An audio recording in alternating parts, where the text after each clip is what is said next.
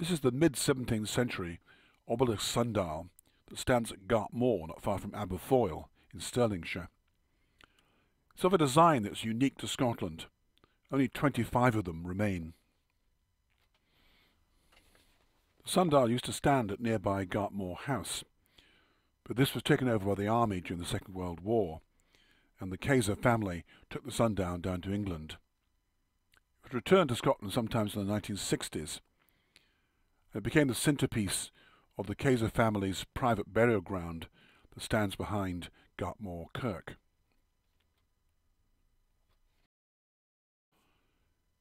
It was originally constructed for the Grahams, later the Cunningham Grahams, who at the time owned Gartmore House.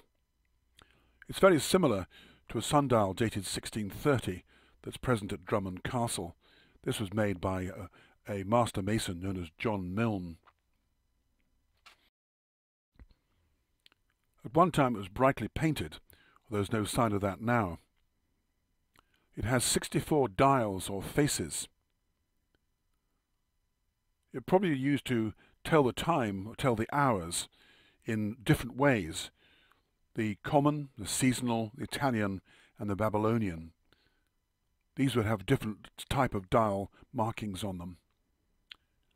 Each of these dials had a gnomon, which was either a piece of metal, which can be easily seen, or sometimes it was part of the stone itself.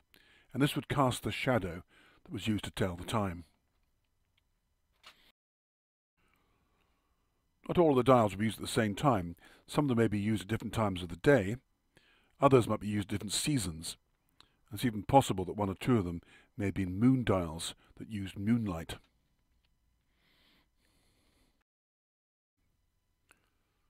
The sundial is said to have been restored around about 1985. Obviously it wasn't repainted at that time. One of the reasons for the large number of dials or faces is it gives it an ornamental appearance. At the time it was constructed, the Calvinists held sway in Scotland. They were very severe, and they believed the only ornamentation that was allowed had to have a practical purpose. But three different types of sundial are commonly found. The Obelisk Sundial starts with a shaft, four-sided in this case. Above that is an octagonal collar. Above that is a capital or boss.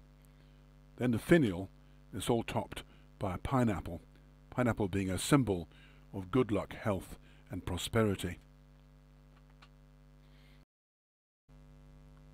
The Gartmore sundial is about 8 foot high. It's the only one in existence which has the octagonal collar beneath the boss. The skill of making sundials was known as dialing.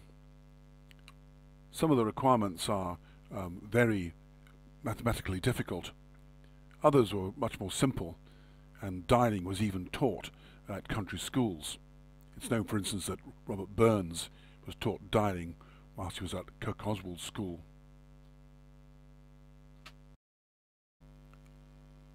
One of the problems with the obelisk style design is they're inherently susceptible to being damaged.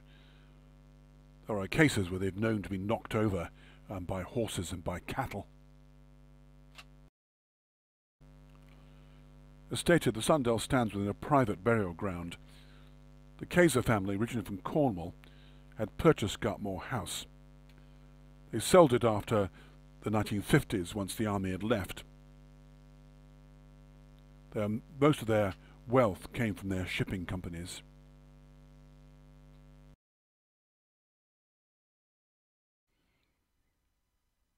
The sundial and the burial ground can only be accessed from a small path that leads from the right-hand side of the church.